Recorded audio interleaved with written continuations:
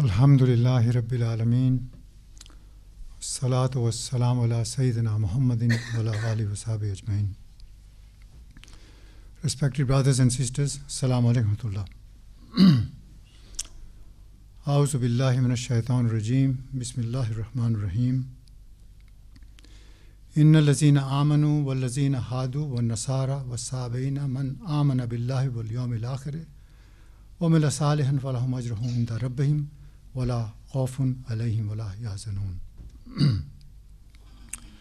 Those who believe in the Quran and those who follow the Jewish scripture and the Christians and the Sabians, any who believe in the last day and work righteousness shall have the reward with the Lord, and on them shall be no fear, nor shall they grieve.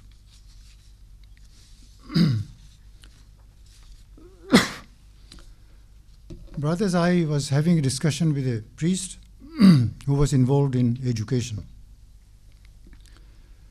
And he said to me that, why do you say that only Muslims will enter Jannah?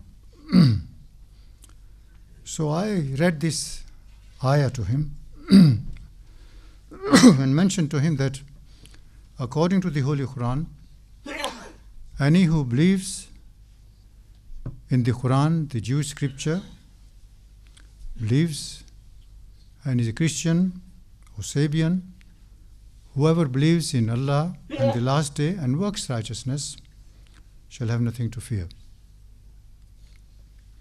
But of course the criteria being that they must not stubbornly reject any prophet of Allah subhanahu wa ta'ala. So that in the times of Jesus, peace be upon him, the Jews that were there, they were stubbornly rejecting Hazrat Isa alayhi salam, Jesus, peace be upon him. And of course now, if the message has not been passed on, so of course they don't know. But if they do know that Prophet Muhammad, peace be upon him, came with a revelation, and they stubbornly reject him. Stubbornly means that they know that he was a true messenger of God Almighty. They know that the Quran is the true revelation of Allah subhanahu wa ta'ala, but they deny it, they reject it stubbornly. So therefore, it's not applicable to them. And then he said, why do you call us Kafirs?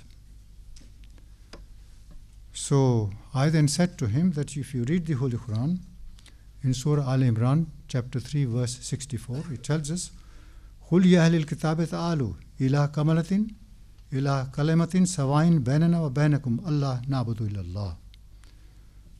Say, O people of the book, come to common terms as between us and you, that we worship none but Allah. So Jews and Christians, the Holy Quran calls them people of the book, does not call them Kafirs.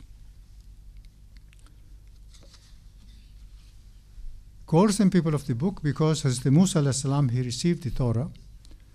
Hazrat Isa alayhi salam, Jesus peace be upon him, he received the Injil, the present day Bible, which we know is not in its entirety the word of God, but nevertheless, the certain portions of the words of God are still there. So the Holy Quran calls them people of the book. They are not called Kafirs.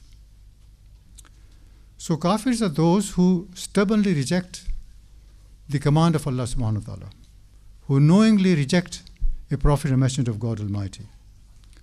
So the term that Quran uses are Muslims, believers, non-Muslims who do not believe, polytheists who associate or ascribe partners to Allah subhanahu wa ta'ala, God Almighty, and we have Mu'mins, the true believers, and we have Kafirs. So Kafirs are those who stubbornly reject the command of Allah subhanahu wa ta'ala, who stubbornly reject the prophets of God Almighty. So we can say that Satan, Shaitan, is the greatest of the Kafirs because he knowingly rejects the command of Allah subhanahu wa ta'ala. We can say that Pharaoh was a Kafir because despite that Allah subhanahu wa ta'ala showed so many miracles, through Hazrat Musa alayhi salam, but he rejected stubbornly. He knew that he is obviously a chosen messenger of God Almighty, but he rejected it. In the times of the Holy Prophet Muhammad, peace be upon him, we can say Abu Jahl was a kafir, because he knew that he is a true messenger of God. He knew that he is Al-Amin. He knew that he has never told a lie in his life. He knew that what he's saying is true, but he stubbornly disbelieved, like Abu Lahab also. And Abu Jahl gave reasons also that why he doesn't want to believe. And we won't go into that because that's another subject.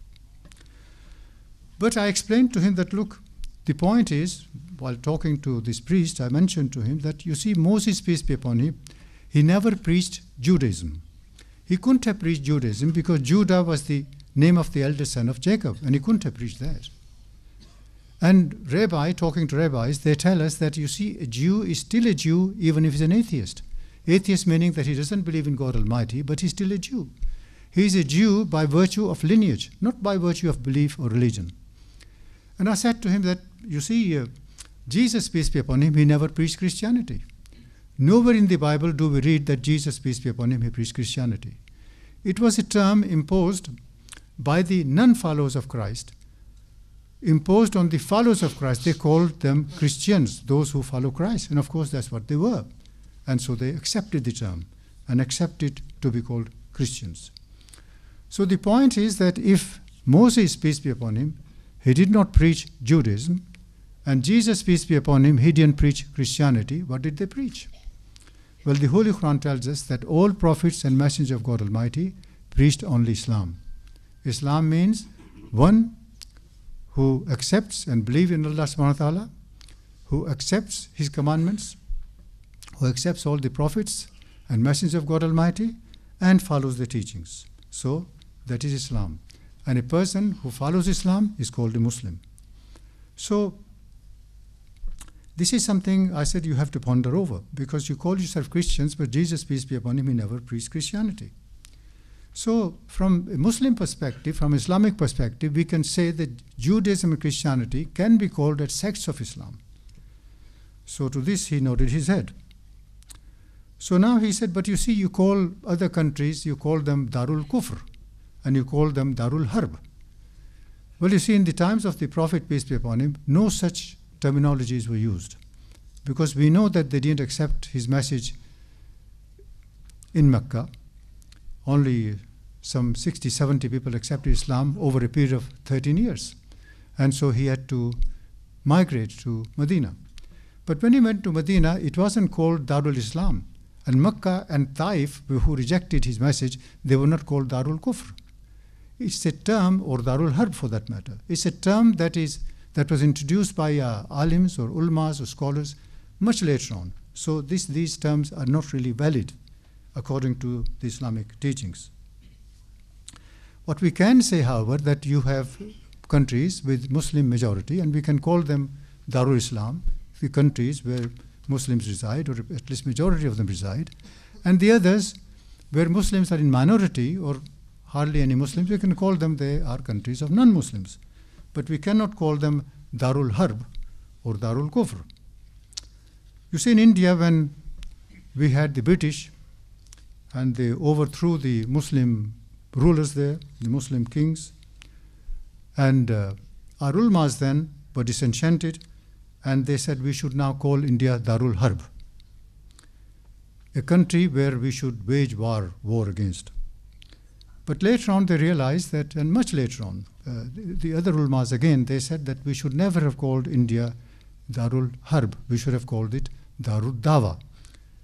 Darul Dawa means there is a country with a majority non-Muslim population, and as it's a duty of every Muslim, men, women and children, to pass on the message of Islam, so we are duty bound therefore to pass the message of Islam to them. And therefore India, after the British took over, should have been called Darul Dawa, not Darul Harb. And had they called it Darul Dawa, and had they passed on the message of Islam to those incoming rulers, the British, maybe our history would have been different today.